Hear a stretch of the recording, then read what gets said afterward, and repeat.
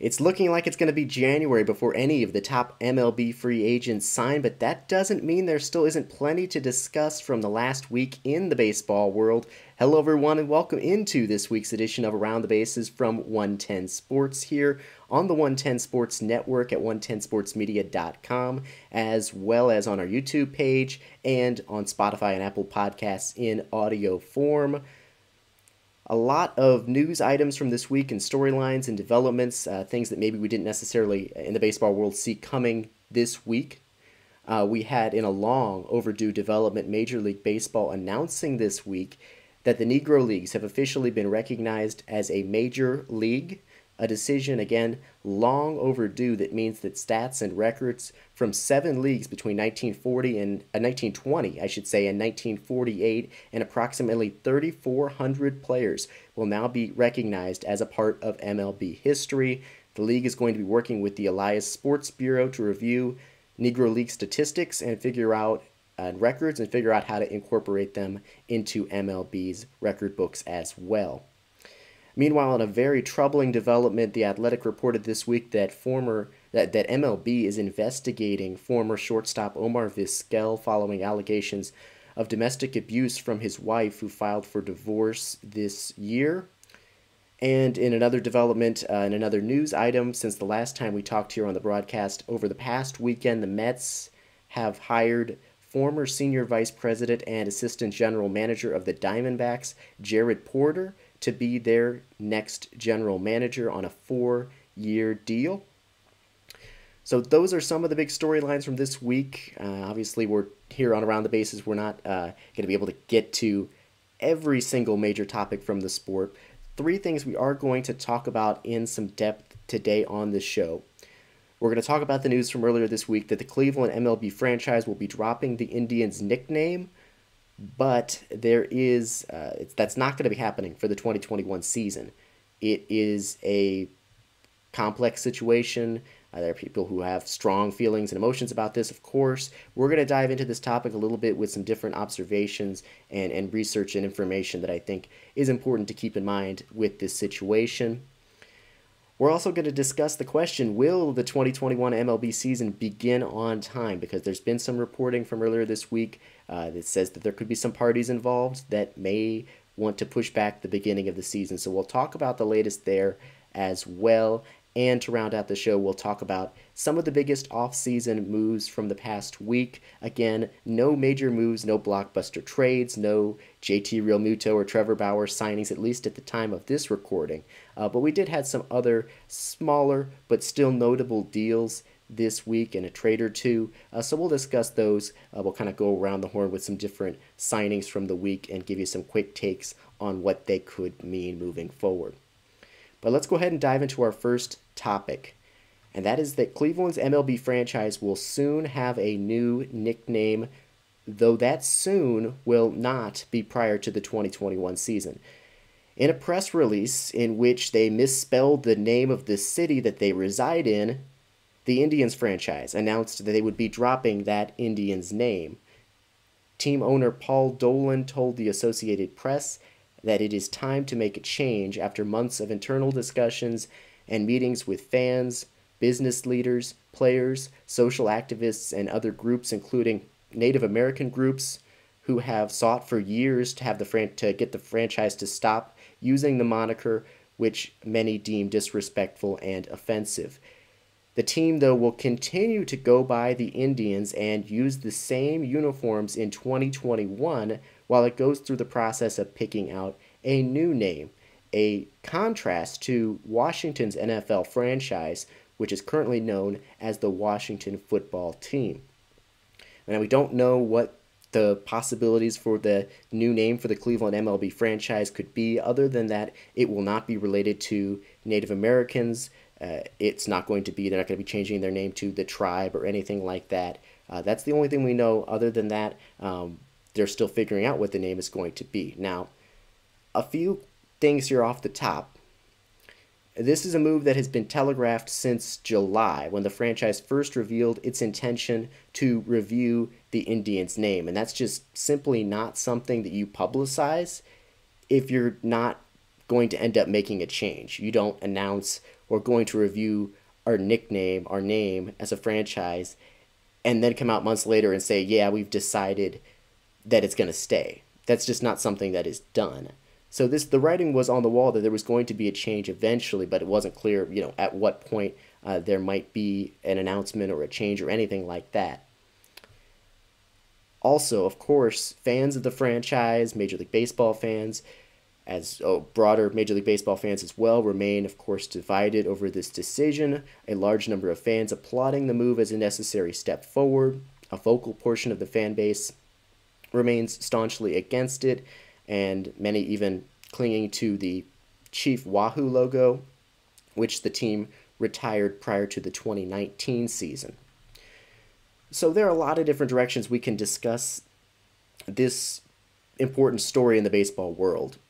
But what I wanted to do is just bring a couple of different aspects to this story. And one is first some historical context. Cleveland's baseball team became the Indians in 1915. So it's been 105 years. But when they became the Indians in 1915, it was their fifth nickname in 15 years. And it was never supposed to last very long. When the nickname was selected, this was what was written in the Cleveland Plain Dealer, quote, "A new name had to be selected for the Cleveland American League Club. President Summers invited the Cleveland baseball writers to make the selection. The title of the Indians was their choice, it having been one of the names applied to the old National League Club of Cleveland many years ago." The paper continuing, quote, "The nickname, however, is but temporarily bestowed, as the club may so conduct itself during the present season as to earn some other cognomen which may be more appropriate." The Indians' nickname was never supposed to last. It was temporarily bestowed. And that has been the organization's nickname for the last 100 plus years. ESPN's Jeff Passan wrote a very, I think, interesting and compelling story after this news broke, and he noted that over the past 50 years, no fewer than 15 colleges in the United States have dropped the nickname Indians in favor of a nickname which is less polarizing, and found that they were able to continue on just fine with a new nickname after dropping the Indians nickname. And I also, one thing I sort of really found interesting about Passan's column, I guess, if you will, that he wrote for ESPN, again, I recommend it. He addressed the idea of the groups of fans, of Indians fans, of Cleveland's MLB team fans who were upset with this move. And he wrote, "Fandom is so full of emotions, so jam-packed with memories, so replete with associations that taking away a name triggers an emotional response of loss. It registers to some like the thievery of those emotions, memories, associations. It is a direct assault on something near and dear." Passan continued, "It is also just a name. And perhaps the best way to explain what's happening is that the Indians are dying so Cleveland baseball can live. Sure, they could have remained the Indians, drawing the ear of Commissioner Rob Manfred, running the risk that advertisers might abandon them, standing on principle to protect what, exactly?" Passan wrote. "A brand that was perhaps irrevocably broken? It's easy to understand why Washington and Cleveland did what they did now. The nicknames were toxic goods." That's ESPN's Jeff Passan earlier this week. And I think an important read, important portion of that story that he wrote to consider. And here's one other thing I want to bring up about this news. Again, this is a thing we could talk about for an extended period of time, and people, of course, are. But it's hard to, you can't be all encompassing and discussing this in about 10 minutes or so. But here's one thing I want to bring up. And it's a disconnect between what we have heard from the front office of the Indians, from their ownership, and what they're actually doing. And there was nowhere where this was more clear to me than when I was reading the article of the exclusive interview that team owner Paul Dolan gave the Associated Press. So when that story came out, these two sentences were back to back. The first sentence was, "In an exclusive interview with the Associated Press on Monday, Dolan said, quote, 'The name is no longer acceptable in our world.'" The very next sentence of that AP article, Dolan said the team will continue to be called Indians until a new name is chosen. So basically, what their team owner was saying there is this is what they're saying is they're saying it is their view that the name is offensive and inappropriate and that they should not continue using it, but they want to use it one more year. At least it appears that from the reporting it's going to go through at least the 2021 season, seemingly because of the cost that it would take that would be involved to change it right away and the other process things that would be involved. But if that's really what this decision was motivated by, if the organization really believing that using that nickname is no longer acceptable in our world, then why would they not go the route of the Washington football team, for example? The team who made that decision to drop their nickname and sort of got this whole process started. It's hard to reconcile what their owner is saying with what the team is actually doing. Because if they're saying that it's an inappropriate term to use in our world right now, but we're still going to use it for another year, that just does not square. And I think that's something that should be kept in mind as well. That the explanation here doesn't quite add up. Eventually, it doesn't add up at all. There's a disconnect between what the organization is saying and what they're actually going to be doing. So the Cleveland baseball team, the Cleveland MLB team, is going to be known as the Indians. They're going to go by that nickname, continue to go by that nickname for at least the 2021 season. And then after that, at some point, they will be announcing a new nickname. As far as what that new nickname could be, there's been a lot of different suggestions and things thrown out there. The Spiders is one that I've heard a lot, but that's one where only time's going to tell what direction they go with their new nickname. So a lot to discuss on that issue and on that topic, and we were just barely scratching the surface there. But I recommend you do some reading, read what Jeff Passan had to write, read what Hannah Kaiser had to write for Yahoo Sports. I think that was a really interesting article as well, so check those out for more information on that. Our next topic, though, that I want to discuss here today on the show is a bit of a here we go again, and it is another conflict potentially in the making between Major League Baseball and its Players Association when it comes to the 2021 season. Now, this whole thing got started on Tuesday when USA Today reported that MLB executives and owners want to delay the start of the 2021 season until May. And their rationale, at least as according to the reporting from USA Today, is such that players can be vaccinated before arriving to spring training. Unsurprisingly, the Players Association has very different thoughts on this matter, believing that the season should begin in April after the teams showed last season that they can adapt to safety protocols. Now, first off, I should say the idea of wanting players to be vaccinated before beginning the season is not at all absurd. There's of course the Players Association would say they think they can do it by following protocols and then changing those protocols as needed throughout the year. But the idea of wanting players to get vaccinated before starting the year is not a crazy thing. Obviously, there'd be much less risk. It'd be much safer, and it seems possible that the delay of about a month could leave enough time for players to potentially be vaccinated. That's something that doesn't seem like, given what we know right now is happening across the country, doesn't seem like that's something that would be possible for players to get before reporting to spring training at a normal time in mid to late February, but it maybe could be something they could have by mid to late April, as an example. Mid to late March, I should say, instead of February, so that they would be playing by early May.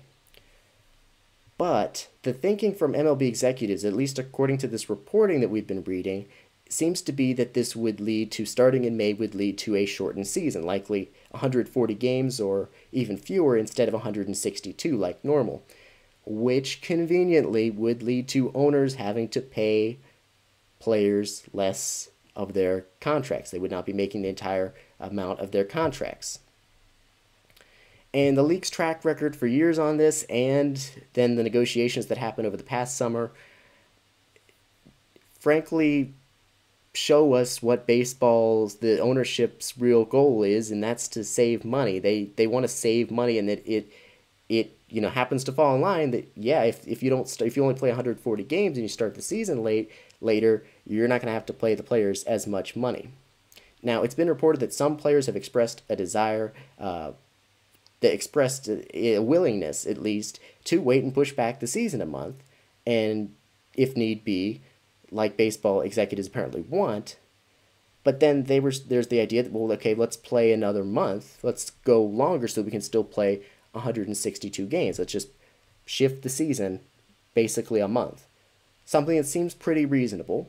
There's also the idea of, okay, we can get to 162 games if we do 7-inning double headers. Both of those suggestions, though, according to this reporting, baseball is not a fan of, which kind of, again, shows you where their priorities lie.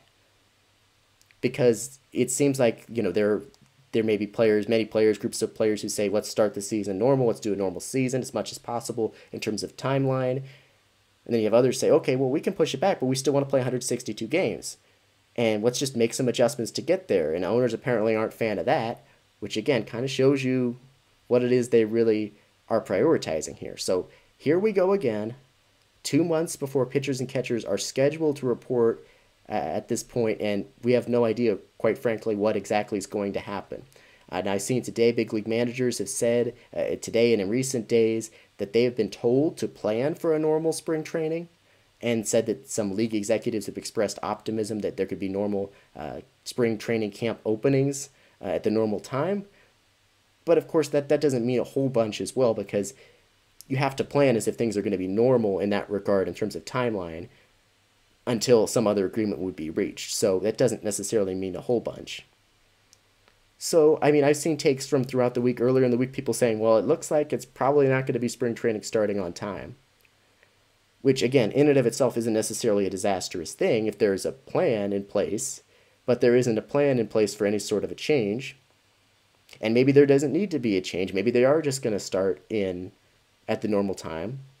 But if there is going to be a change, that's going to be a negotiation between the Players Association and the league, which could lead us to another stalemate. There are all sorts of other things that need to be worked out between the two sides.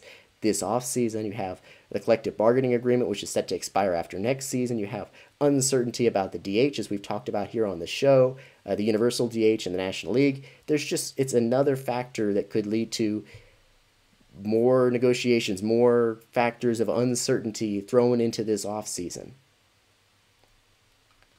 And look, this is the kind of thing where I'd love to say that maybe there's a chance we just get a resolution on this soon, and that sides come together and they figure something out. But it seems like just another thing that's going to be thrown into the pile of things that need to be negotiated between the players and the owners potentially, and sort of just kick down the road of the offseason, weeks and weeks into the offseason as we approach January.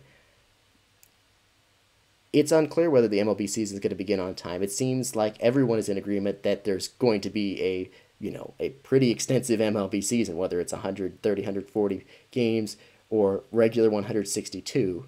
And it doesn't sound like anybody's suggesting that, hold off to start the season till July. But even if it's relatively small differences, it's going to lead to conflict. It seems like it may already be leading to conflict.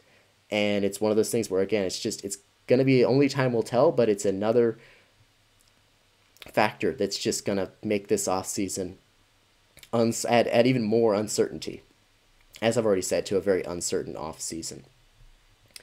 All right, final major topic of the day. As I said, no top-tier free agents signing, but we have had some signings and a couple of trades over the past week or so since we last talked. The biggest one since the last episode of Around the Bases would be the Mets signing catcher James McCann to a 4-year contract worth reportedly around $40 million, which is a pretty good payday for James McCann. Obviously, he's not of the level of JT Realmuto, the top catcher in baseball, and of course he's a free agent this offseason, but McCann has been one of the better offensive catchers in the game in recent years in a pretty small sample size. Just 2 years ago, James McCann was non-tendered by the Detroit Tigers, not a great team at the time, and it just in terms of on-the-field results, and they non-tendered James McCann. He wasn't known as a great defensive catcher. He was showing really no life at the plate at all as being any sort of a plus contributor offensively. Since then, he has played in 2 seasons with the White Sox, not 2 full seasons. The first year, especially, he was a backup. He's played in 149 games over the last 2 seasons. He's hit 25 home runs. He's hit 276. He's really become a plus. Especially when you look at those numbers, you're not super inspired. But for catcher, you have to change your offensive expectations. Among catchers, he's been one of the better hitters over the last few seasons. And he's also made significant defensive strides as well. Now, I think there's no denying that you look at that $40 million price tag for James McCann and you say that seems like a bit of an overpay. And yeah, there is some risk involved for the Mets. But they needed a catcher. Aside from JT Realmuto and James McCann, there aren't a lot of guys who you're confident with as starting caliber options who you think are a real plus, other than just being a guy. There really aren't many of those at all. So unless you're going to swing a trade as the Mets, it's kind of one of those two guys. And apparently, Sandy Alderson, their team president, said that they had, of course, been in contact with JT Realmuto's representatives, but it seemed like he wasn't going to be signing for quite a while, and they just wanted some certainty. They needed some certainty so that they could come up with the rest of their plan. So they go out and they sign James McCann to a 4-year contract. Yes, there's some risk involved because he doesn't have an extensive track record as a great hitter, and it's a 4-year deal. $10 million annually he'll be making roughly, and that's a good chunk, but it also leaves plenty of room for the Mets to make some bigger moves. There have been heavy rumors about them with Trevor Bauer, but especially with George Springer. It seems like everyone seems to agree they're the favorite to sign George Springer. So, of course, the move for James McCann doesn't prevent them from spending significant money in other places. If the offseason ends and James McCann is somehow the Mets' biggest move, that would be a very big disappointment for their fans, but there's no reason to expect that's going to be the case because, again, like I said, all the very top-tier free agents pretty much are still available, so the Mets have the resources. They're not putting in that much annually towards McCann, so if he's the third biggest move they make this offseason, of course, that's a completely different story. That means they've had probably a pretty big offseason, as many expect. A couple of other moves from this past week. The Texas Rangers signed outfielder David Dahl, who was non-tendered by the Rockies, to a 1-year deal worth around $3 million. We've talked about Dahl before here on the show and in writings and stories that I've written. He has been hurt a great deal over the past few years, but he's shown some great potential when healthy. In 2016, he hit 302 with 15 homers. In 100 games, he got a spot on the NL All-Star team. So certainly a worthy gamble for a Rangers team that could certainly use some thump in their lineup. The Red Sox, meanwhile, added some thump to their lineup with the addition of outfielder Hunter Renfroe on a 1-year contract. That's worth roughly $3 million as well. The 28-year-old was recently non-tendered by the Rays. He's been a prolific power hitter, between 26 and 33 home runs for 3 straight seasons, and then he was just really bad in 2020, 156 with 8 homers, and the Rays non-tendered him, so he joins the Red Sox, who are dealing with some uncertainty of their own with Jackie Bradley Jr. now a free agent. It's possible he could return, but adding Renfroe to the mix in the outfield certainly helps. Meanwhile, speaking of the Rays, the team re-signed catcher Mike Zunino to a 1-year, $3 million deal. The 29-year-old spent the last 2 years with the organization. He's a plus power contributor, low batting average catcher with good defense, and he is now back with the defending AL champion Tampa Bay Rays. Meanwhile, the Giants signed right-hander Anthony Desclafani to a 1-year deal worth around $6 million. His 2020 season was really bad, a 7.22 ERA, but he opened the season on the injured list. Came back, never quite figured it out, and it seems like it could be a very fluky situation for him. He was a solid mid-rotation arm in 2019. He posted a 3.89 ERA, 167 strikeouts, and 166 and 2/3 innings. So he now joins the Giants and their rotation. Veteran reliever Greg Holland is back with the Royals on a 1-year, $2.75 million deal. He'll likely be their closer next year and help contribute to a pretty good-looking bullpen for the Royals. It's going to be an interesting team to watch next year. They've, of course, signed Carlos Santana as well. So not a team I'm expecting to compete that much in 2021, but certainly a team to keep an eye on as they continue to progress in their rebuild.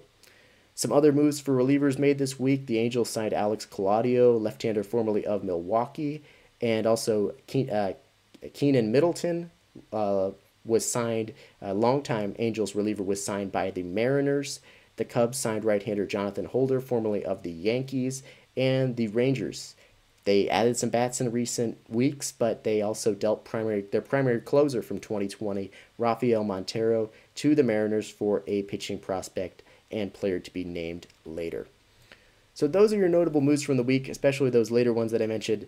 Not particularly huge needle movers, but still notable. Of course, the James McCann signing, the biggest really of the past week, the past few weeks really, which kind of shows you how slowly this offseason has been moving right there. Uh, it looks like at this point, like I said at the top of the broadcast, it's probably going to be January, maybe even mid-January, before the top free agents, your Trevor Bauers, your George Springers, your JT Realmutos, end up signing.